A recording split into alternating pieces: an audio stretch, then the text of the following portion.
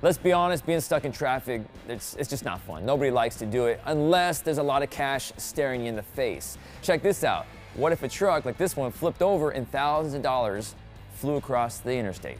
Because that's exactly what happened. A company that runs a video gambling machine had a truck carrying tens of thousands of dollars on it when it lost control and flipped in the middle of Illinois.